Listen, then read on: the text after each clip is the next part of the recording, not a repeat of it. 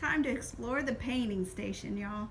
You will find that the painting station is in the back corner of the room by the drying rack. I decided to use the painting station procedures poster as my example of what to do whenever you're setting up for painting and cleaning up for painting. You will find on the poster media used, other supplies used,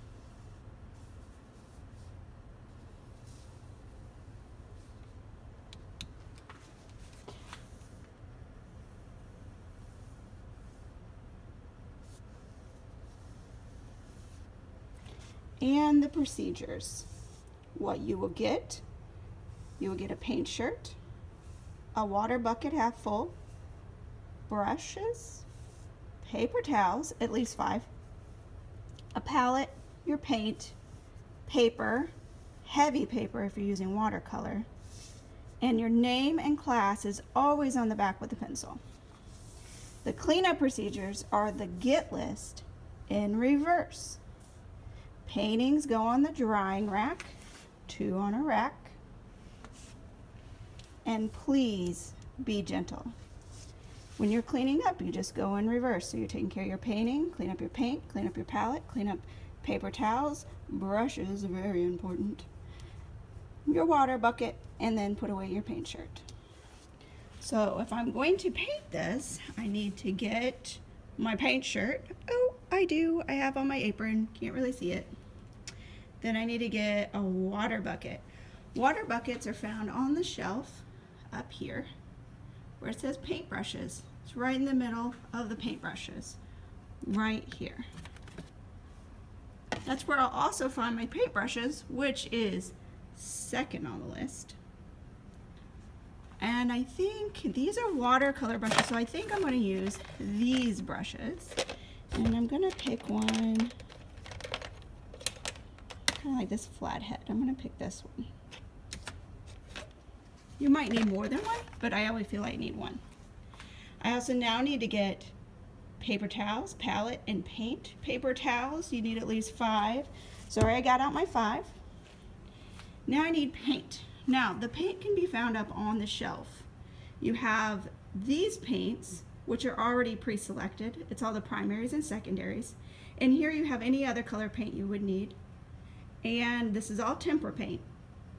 Then palettes, if you want to start filling a palette. Now remember, when you fill your palettes, which I've already done, you only fill the basins half full, because you probably don't need a ton of paint. Now if you're covering a big area and you do need a ton of paint, you can judge how much paint you need. But if you're just exploring paint, just use about half full. And there's a pre-made palette.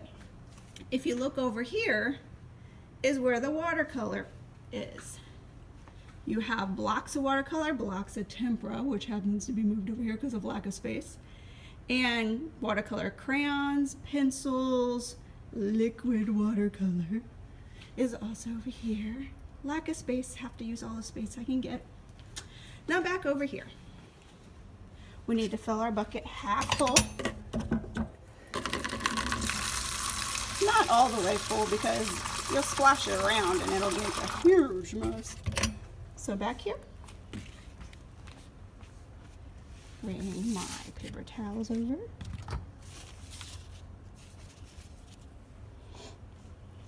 And I'm going to finish painting this. I decided I'm going to do red and purple together.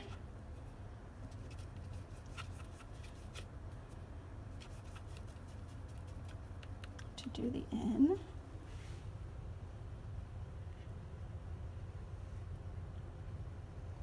If you look at the rainbow colors there, I'm actually missing a color.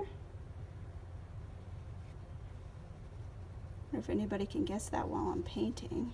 If I'm following Roy G. Biv.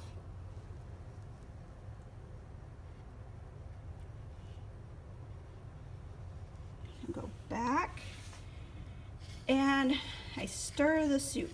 I touch the bottom gently.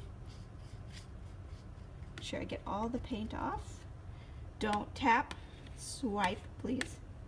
Don't get paint water everywhere. Make sure we dry off. all the water's gone. Might need to wash it a little bit more.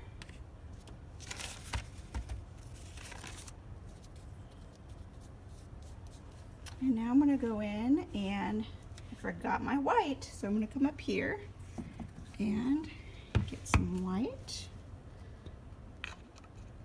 Put the lid back on.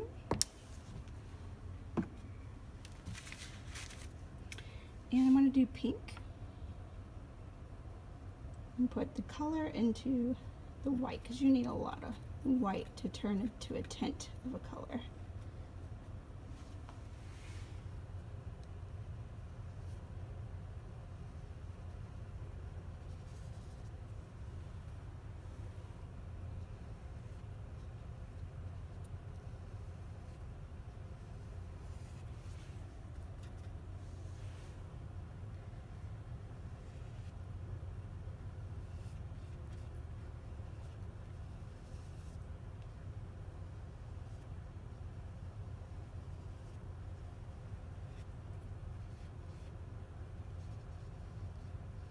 I'm going to outline this with a permanent marker after it's dry.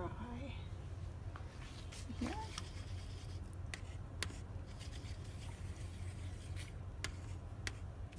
Okay. I'm going to finish off with my indigo. If you realize I got red, orange, yellow, green, blue, indigo, violet. I almost messed up the Roy G. Biv. I'm going to put the indigo down here. That's it for the painting station, exploring the paint. I'm going to have a different video for cleanup, but that is how you get out all the supplies that you need. So have fun!